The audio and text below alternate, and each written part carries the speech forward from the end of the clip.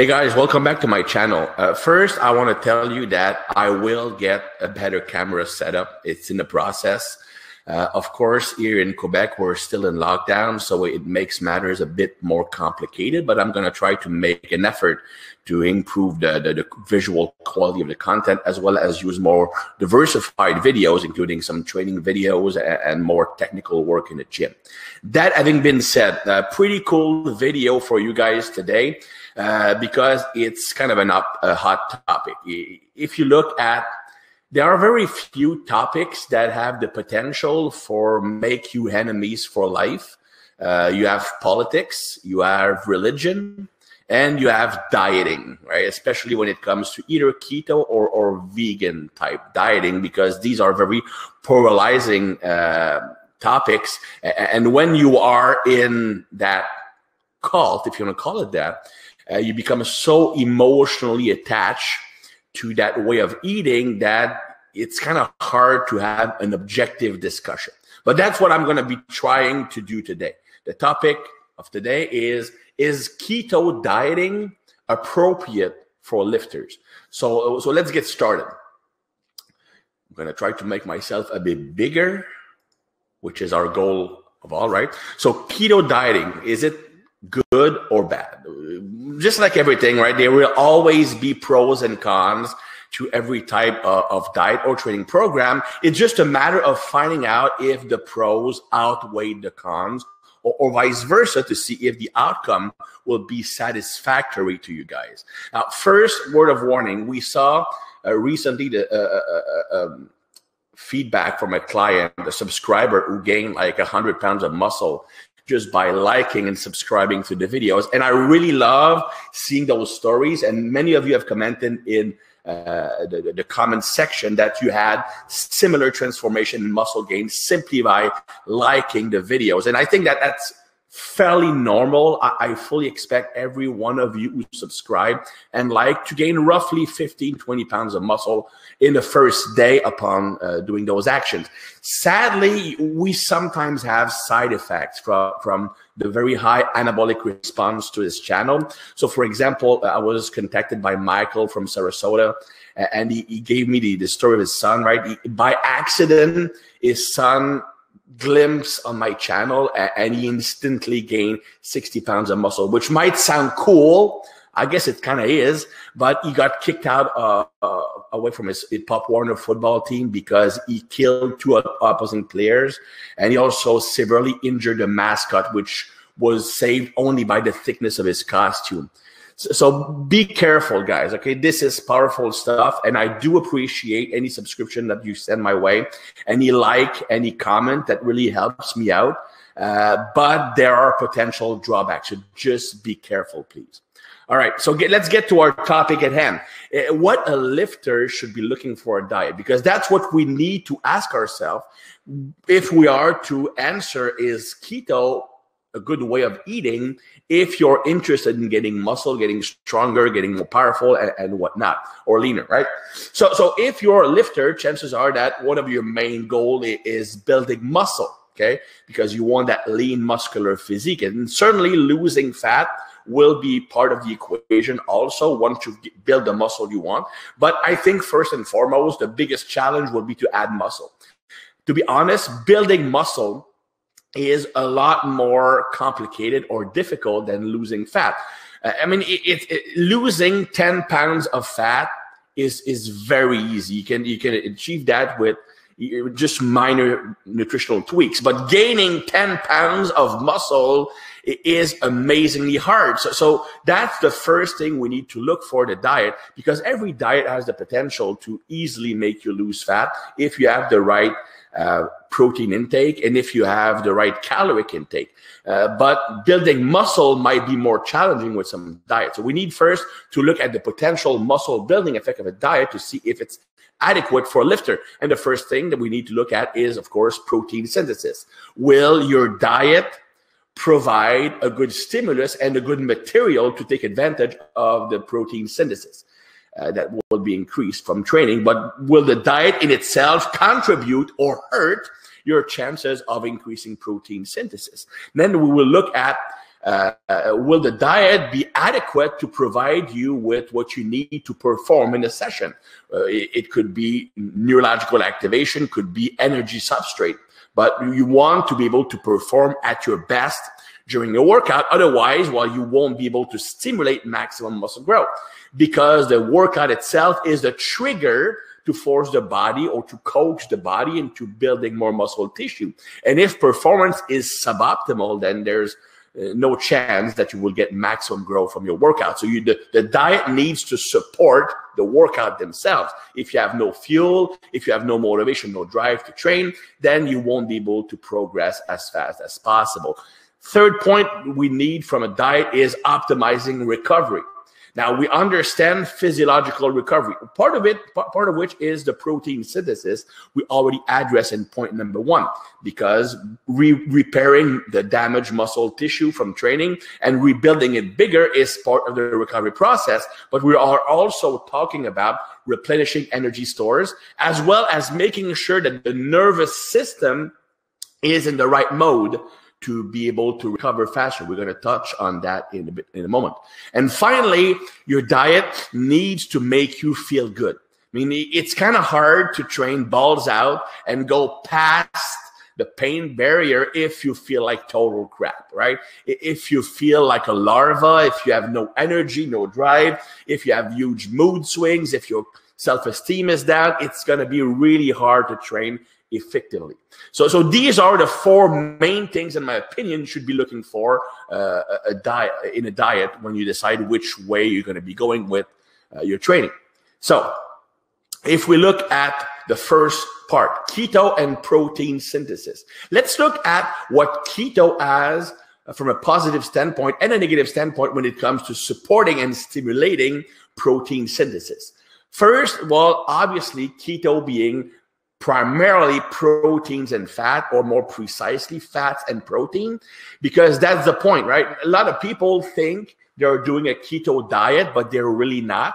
If protein intake is too high, let's say it's 50 or 60% of your caloric intake on a keto diet, chances are that you might not get quote unquote keto adapted, because the body will simply take the extra amino acid and turn them into glucose, and that will actually maintain a fairly stable blood sugar level, which will diminish the potential to turn to ketosis as your primary fuel source.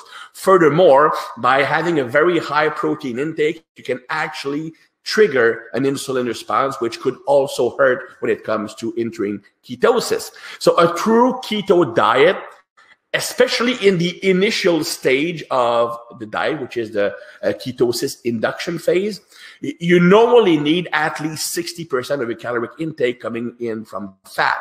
So you still have more than enough protein to trigger up or to benefit from the protein synthesis, but it's not as high as some people might think. So it's roughly, but you have more than sufficient amino acid, both to trigger protein synthesis, because an increase in blood amino acid level will actually act as a stimulus for protein synthesis, especially if it's high in leucine, and of course if you eat meat and stuff like that, or if you eat eggs, if you have casein protein, then you will have a high amount of leucine. So that should not be a problem. You will also have enough complete protein to support the muscle growth process. So it's one thing to turn on the protein synthesis, that you will do that by elevating protein intake, but also with the training.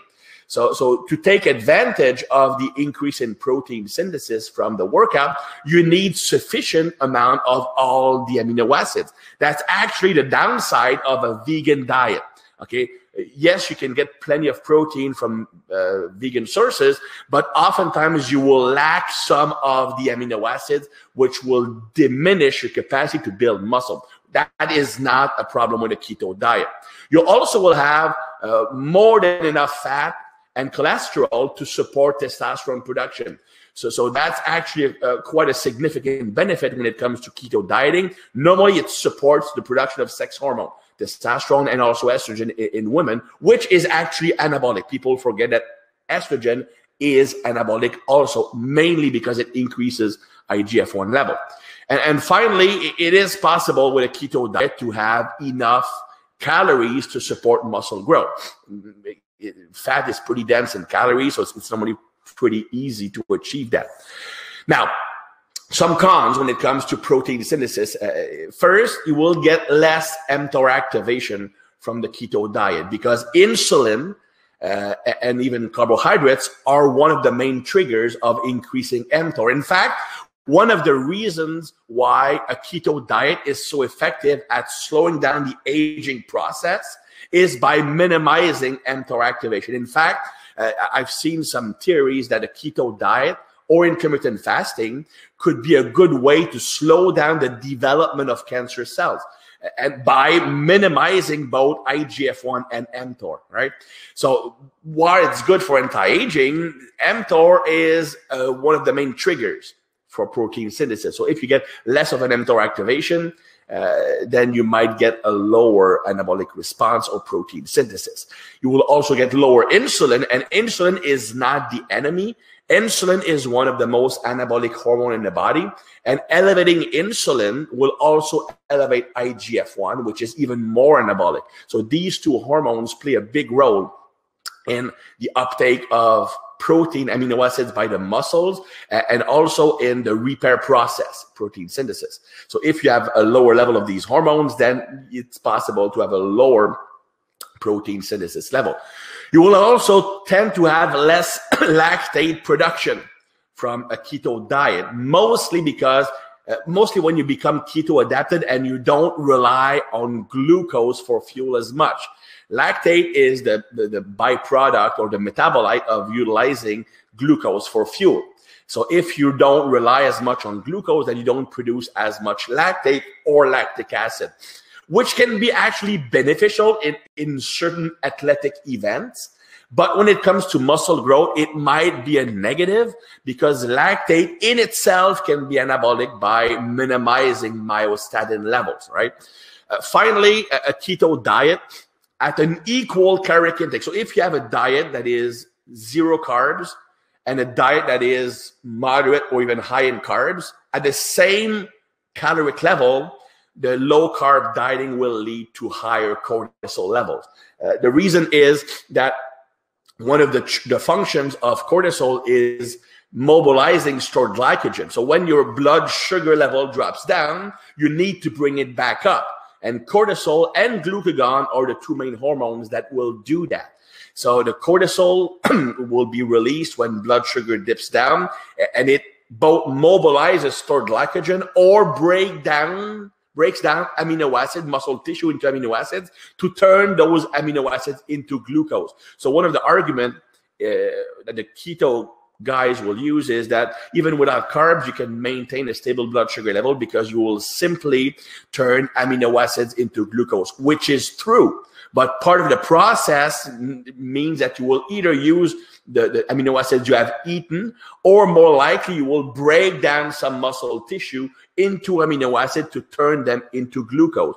And that requires a higher cortisol level, which also leads, by the way, to a higher adrenaline level, but more on that in a moment. So personally, I do believe that a keto dieting might be slightly less effective than a diet containing carbohydrates at an equal amount of protein when it comes to triggering protein synthesis and supporting muscle growth. I'm not saying that it doesn't work at all. In my opinion, it's less efficient.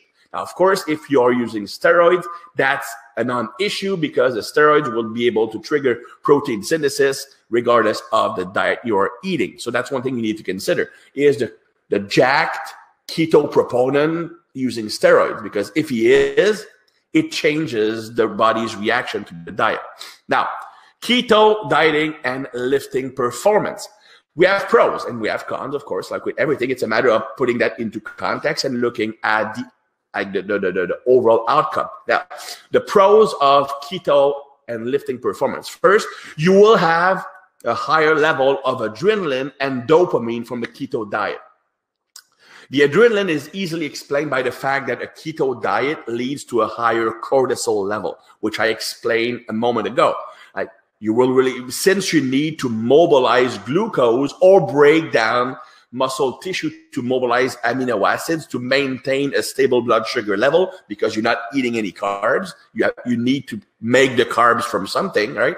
Well, then you will release more cortisol to do that. And one of the effects of increasing cortisol is that you also increase adrenaline. Cortisol increases the conversion of noradrenaline into adrenaline. So a lot of people report much higher energy when they shift to a keto diet. That's true. But the reason why they have more energy is because the keto dieting increases adrenaline. And that's exactly the same thing that happens with intermittent fasting. You're not eating for 16 hours, your blood sugar level will go down, so you increase cortisol to bring it back up, and you increase adrenaline in the process, right? So that's not real energy, because that energy comes with a drawback, which we will see in a moment. You also increase dopamine, because normally a diet that favors protein and fats over carbohydrates will tend to lead to a higher dopamine production, which can be a good thing because it tends to help you curb your cravings. Anyway, so there will also be less intramuscular acidification, as I mentioned earlier, less lactate and lactic acid accumulation. By the way, the acidic feeling, the burn feeling you get is not so much from the lactate itself.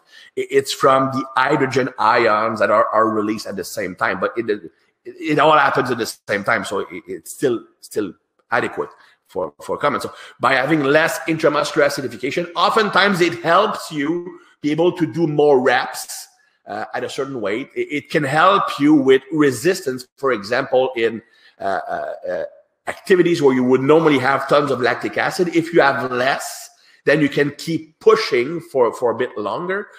So in endurance sport, it can also be pretty effective. It can lead to higher carnosine level, because normally that keto diet is higher in animal protein, which can also increase muscle resistance. And finally, it can increase acetylcholine level, because foods that are high in choline tend to be animal protein food, like beef, like liver, like eggs, very high in choline. And acetylcholine is a very important neurotransmitter when it comes to motor coordination, when it comes to motor learning, when it comes to power production and speed of contraction. So it's very important to support acetylcholine level. Now, the counter argument is that you don't have to be on a keto diet to ingest those nutrients. So you could be eating eggs and beef and liver without being keto, but still on a keto diet, you will normally get a pretty high acetylcholine level increase, or the raw material to produce said acetylcholine. On the opposite side of the spectrum, the cons, well, normally we'll have less glycogen readily available when you're on a keto diet. You're not ingesting carbohydrates. Yes, you can replenish muscle glycogen by turning amino acids and even the glycerol skeleton of the fat you're ingesting. You can convert that to glucose, but that is not as efficient for replenishing muscle glycogen as eating carbohydrates. I mean, most people who go on a keto diet will report flatter muscles. So now, having less glycogen readily available is not that much of an issue for pure strength work. So for example, if most of the lifting you do is in the 1 to 4, even 5 reps range, you probably will not have a drop in performance, at least not due to the fuel availability. Now, the dehydration or the loss of water weight that comes with ingesting less carbohydrates could negatively impact the stability of some joints, more than a second, which could decrease strength performance. But strictly from an energy availability standpoint, a keto diet should not decrease strength work that much. So for example, when you have lifters reporting good strength on carnivore diet, for example, I'm not surprised, because it's that type of training is not dependent on glycogen stores. Now, for endurance work, there are some data indicating that once you're keto adapted, it can actually help you with endurance work, because you're better at utilizing fat and mobilizing fat for fuel, which is a positive. And you also produce less lactate, which helps you avoid that quote unquote wall. Now, You will also have less water retention. First, because you have less carbohydrates, and carbohydrates are stored in the muscle with water. That will increase intramuscular pressure, which can push against the joint and stabilize the joint. You will also normally have a lower electrolyte consumption on a keto diet, and especially if you don't add salt to your meals, for example. Sodium, potassium tend to be a bit lower on a keto diet, and compounded with a lower carbohydrate intake normally leads to a fluid loss. That's why lots of people become quickly addicted to the keto diet, because the first 2 weeks they might drop 10 pounds, most of it being water weight, but they have the illusion that it works extremely well for fat loss. So personally, I think that if you are mostly training for strength, you can get by on a keto diet, but you probably will have to supplement electrolytes to try to minimize the water loss that will lead to the decrease in passive stability of the joint, especially the shoulder joint, which would decrease strength performance. But if you supplement with sodium, with electrolyte, your strength performance should not be affected with a keto diet. But if you do pure bodybuilding work, especially with a higher volume type, then it will be an issue. If you do low volume bodybuilding training, like Dorian Yates training, like Fortitude training, like DC training, like Mike Manzer training, that probably won't be an issue either, because the volume is not high enough to require like a large amount of muscle glycogen. Don't forget that if you don't have a lot of glycogen or glucose available for fuel, and need to mobilize it, then you will release more cortisol to do so. So if you're on a keto diet and you are on a high volume lifting, the cortisol response will be even higher than for someone who ingests carbs. I mean, carbs is literally the #1 supplement to lower cortisol level. Keto and recovery, okay? Pros and cons. Pros, well, once again, you have sufficient protein intake to support the muscle repair process. So that should not be that much of an issue. Once again, considering that you will also decrease, you don't have as much of an increase in mTOR, insulin, and IGF-1, which can slow down protein synthesis. But that part of the recovery process normally is doable on a keto diet. If you're using the right ratios of fat, so more omega-3 fatty acids, like you go with olive oil, you go with fish oil, you go with flax oil, whatever, then it can have anti-inflammatory effect, which is either good, but it can also be bad, because if you reduce inflammation too much, you will also decrease the muscle building process, because inflammation itself can be a trigger for muscle growth. But for example, if you take NSAID, like Motrin, like Tylenol or whatever post-workout, it will diminish protein synthesis. And some studies with very, very high doses of fish oil, I've found the same thing. But in generally speaking, it can reduce inflammation, which is overall a good thing. Now, the high fat will also help nervous system recovery. And in fact, to have a healthy nervous system, you do need to have adequate fat intake. A keto diet will also increase GABA level. Well, it does so by increasing the activity of the enzyme that converts glutamate into GABA. And that's a good thing for recovery, because GABA is one of the neurotransmitters that helps you shut down the brain when it's too excited. So it can help you sleep better, okay? But not everybody will sleep better on a keto diet. I'm going to get to that in a moment. But the GABA increase is a good thing for recovery, especially recovery from very intense or heavy lifting work, okay? Now, the cons, well, the keto diet will lead to a higher level of cortisol. I mean, that's just a physiological truth. It also leads to lower IGF-1 and mTOR level, which can decrease protein synthesis compared to a diet with the same amount of protein, but also with carbohydrates, especially if the carbohydrates are consumed at the right period around the workout.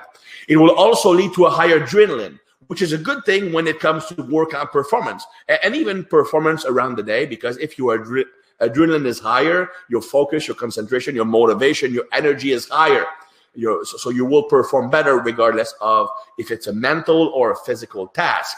However, there's a risk of leading to what I call a training burnout, or what most people call overtraining, which is nothing more than making the receptors interacting with adrenaline downregulated. They basically are so much stimulated by adrenaline that they stop responding to it as a protection, because overactivating that adrenaline effect can be a problem for the cardiovascular system, for example. Like you have people who will have a heart attack because they take too much stimulant. Well, that's because you overactivate those beta adrenergic receptors, and the heart goes way too fast, go way too hard. That can lead to both short-term and long-term problems. So the body, to protect itself, when it senses that you're overstimulating those receptors, they will downregulate or stop responding to your own adrenaline. So if you produce too much adrenaline, the good thing is you have more energy. The bad thing is that you increase the risk of burning out when it comes to those receptors. It can also, a keto diet is also associated with a lower serotonin level. Now, GABA and serotonin are the two main neurotransmitters that calm the brain down when it's amped up too much. I often say GABA is like the parking brake and serotonin is like the brake pedal. Like GABA is on or off. It shuts everything down, which is very important for sleep, for example. But serotonin allows you to modulate your level of activation. People who have problems switching from a high to a low, for example, if you're in a situation when you need to be amped up, if you have low serotonin, it will be really hard to calm yourself down afterwards and be still at the right level to perform a mental task, for example. Serotonin is the neurotransmitter of brain adaptation. And if you have low serotonin, you will have problems dealing with sudden changes in the need, in the brain requirement. It also makes you more likely that you will suffer from anxiety issue or depression issue. That's why some people, they go on a keto diet, they feel awesome. More on that in a second, while others will actually feel more anxious and don't sleep as well. It depends on your natural brain chemistry. And obviously, you have much slower glycogen replenishment from a keto diet because you just don't ingest carbohydrates. So you need to fabricate glucose from protein, which is a long process, especially if you don't, and you can't, it's not a 1-to-1 ratio. So if you consume, let's say 200 grams of protein, you cannot use all 200 to make glucose. And even if you did, that will make probably 75 or 100 grams of glucose. But you probably won't. So it's very hard to fully replenish muscle glycogen simply from amino acids because you would have to consume way too much. Another problem that I find interesting is, and I found that when I was working with bodybuilders using a low carbs diet, because I used to be a low carb guy. I used to be a keto guy for years. I was keto for over 18 months straight. And I used keto dieting when I was preparing for photo shoot bodybuilding competitions and whatnot. But what I noticed is when I work with bodybuilders and I use a low carbs diet, after a few weeks, if I needed to peak them, so like use a glycogen load, they just wouldn't respond. If you go keto for most of your prep, it's almost impossible to do a glycogen circumvention by having carbs at the peaking process, on like the day before a competition, for example. The body just doesn't deal well with carbs. And also it actually reduces muscle insulin sensitivity.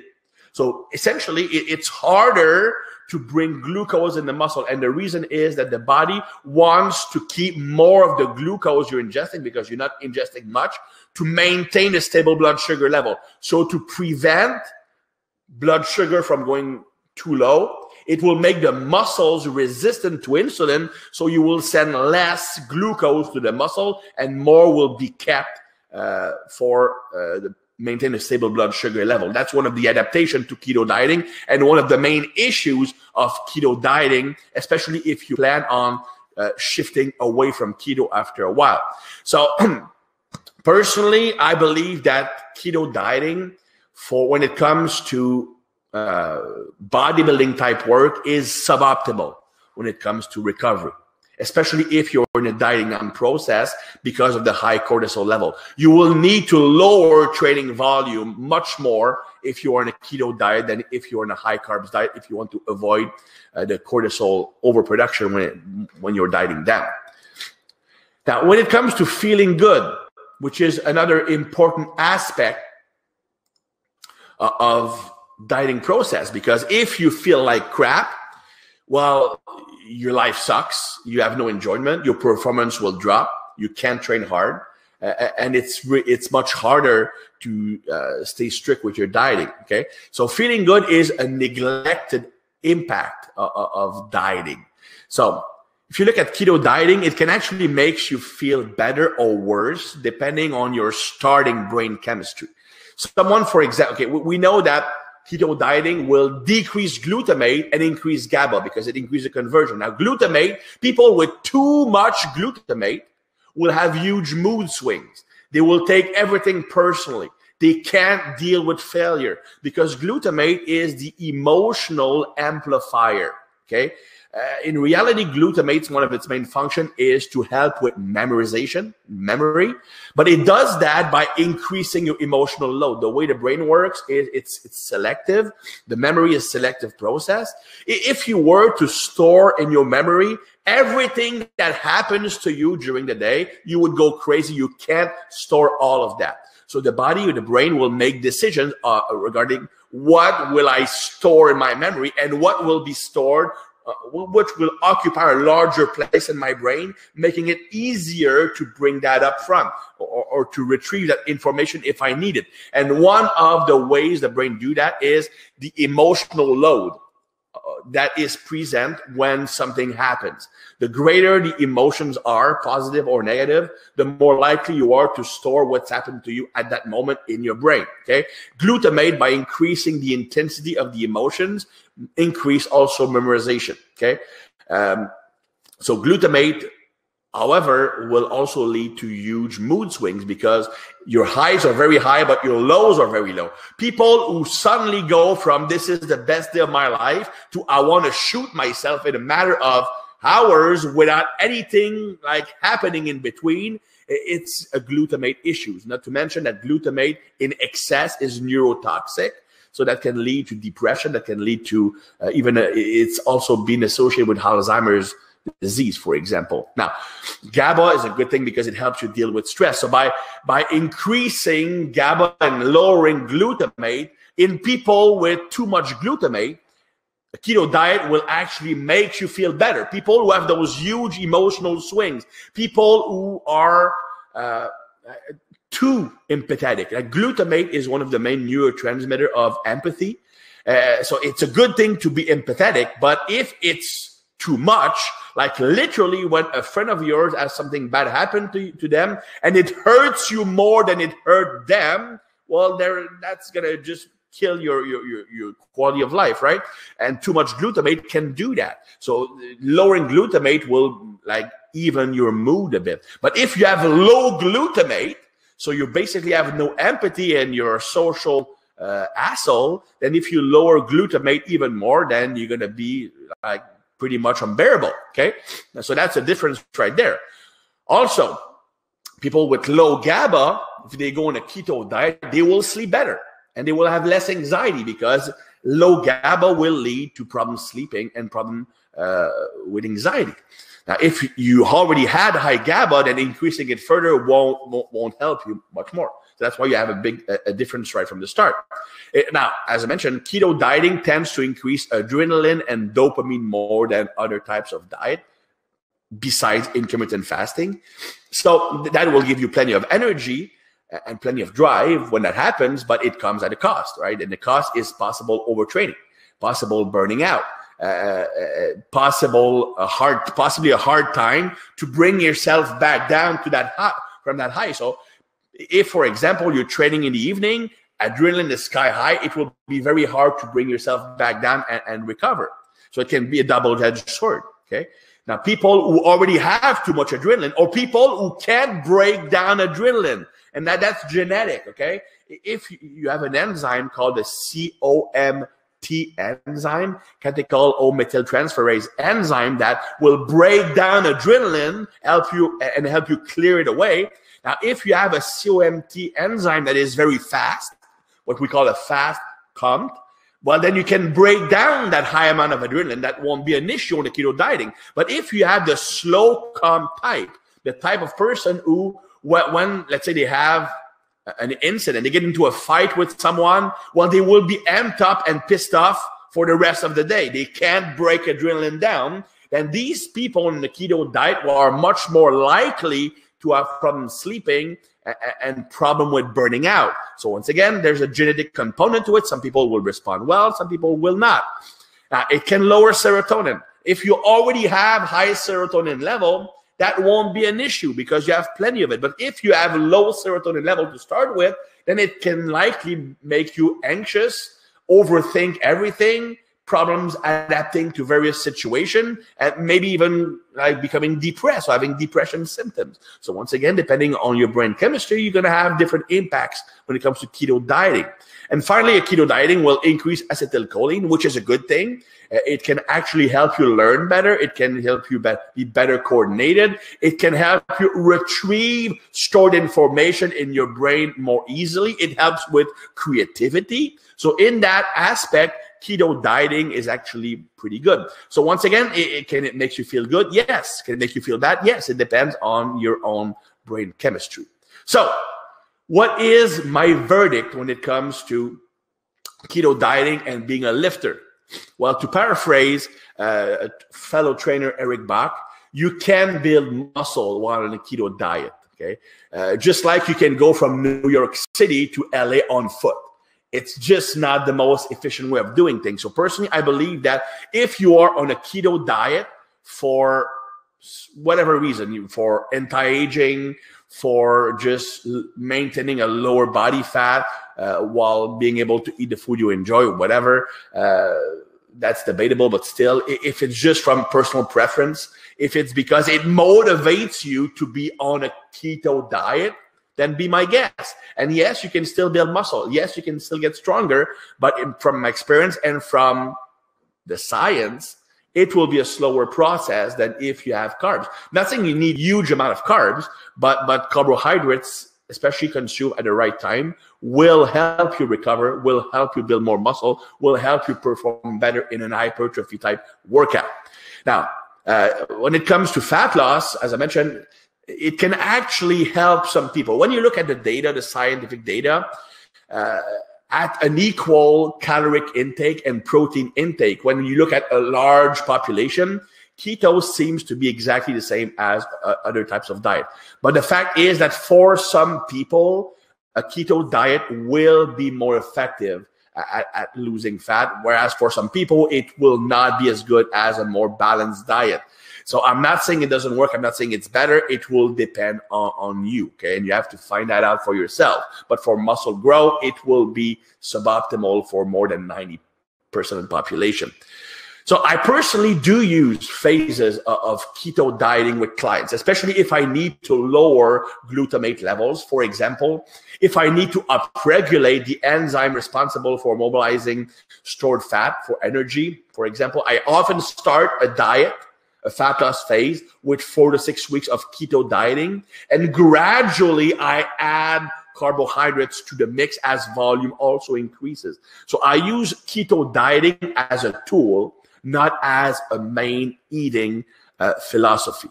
So that's my take on keto dieting for lifters. Once again, I was way longer than I expected, but I think it was worth it. Thanks for watching, and see you next time.